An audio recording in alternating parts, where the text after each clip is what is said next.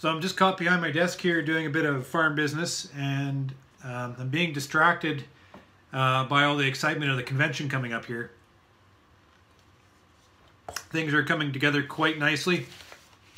February 22nd and 23rd, the Manitoba Beekeepers Association is holding its 113th annual convention. Les Eccles coming up. He's the lead to the tech transfer program down in Ontario. He's been the lead since 2011.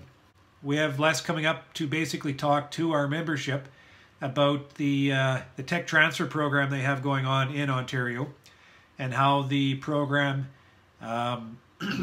relates value directly down to the beekeepers within the province. We'll also have them coming up to maybe, to speak on how maybe we could get one established up here in Manitoba, because I truly believe that we need a tech transfer program up in Manitoba. Sitting here as director on the MBA, and I'm sitting as research chair.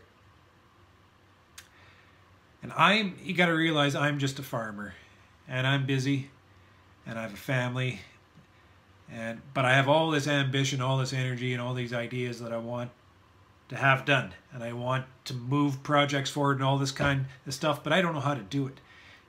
I can't just go out and strike out research projects and such like this.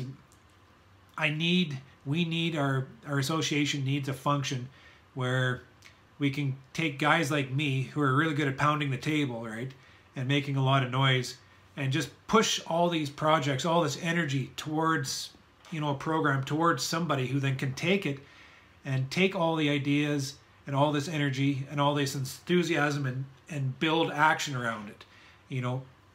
My whole intention of being on the MBA is to, create some kind of facility to bring more tools back down to the beekeeper level. I truly believe that beekeepers have become forgotten as agriculture progresses.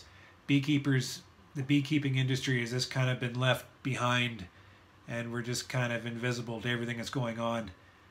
We have no solutions to any of our problems. We have very little investment. We have a lot of attention towards our industry, but none of that's translating into actual tools that I can take into my apiary to solve my issues.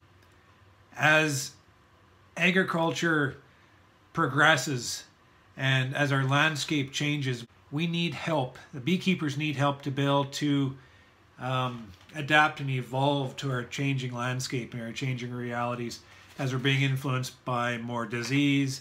The hives are experiencing more malnutrition. Maybe there's more pesticide exposure out there. Just our management practices are changing. Just a whole ball of problems that's going on within our apiaries right now.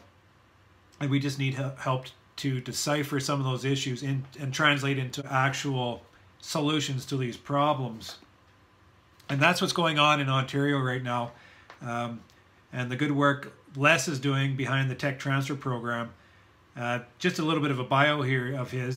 Les has been instrumental in responding to industry management needs, developing best management practices, and providing workshops for both beginner and expert beekeepers. These include BMPs for small hive beetle, varroa, nosema, nutrition, and overall biosecurity. Les's special interest is in honeybee breeding and stock replacement. Over the years, he's focused on developing the Ontario Resistant Honeybee Selection Program, or the ORHBS. So this is exactly what we need here in Manitoba. We need some kind of a program that is research-based, focused on research, working directly with beekeepers and their issues that's important to them, to translate that research into providing more tools in the hands of beekeepers, and solving some of these issues that we have within our apiaries.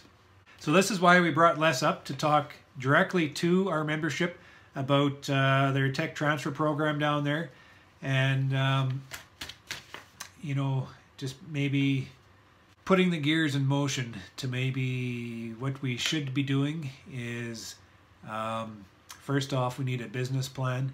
Develop a business plan so we know what this program's all about. We know the costs of it. We know how to develop it, all the stages and all the steps.